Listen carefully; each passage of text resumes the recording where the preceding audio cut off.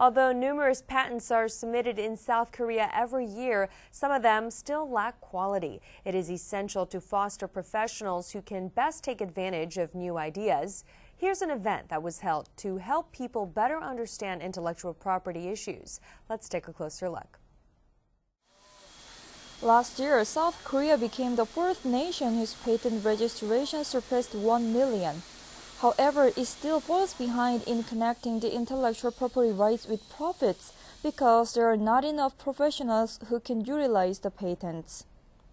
Although IP Academy website offers online training programs for companies, colleges, and ordinary citizens, many people still think intellectual property is only for some experts. To help people get accustomed to intellectual property rights, the 2012 IP Story Festival was held on November 27th. And government efforts have been underway to highlight the importance of intellectual property and make it a widespread among the public. But ordinary people still consider it very difficult and unfamiliar, so this festival created stories to introduce intellectual property in an easy and comfortable way.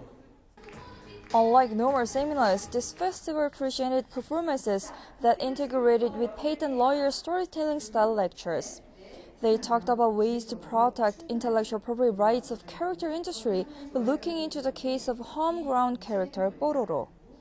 Other lectures cover themes about patents, brand and designs, and growing need to tap into the European patent market.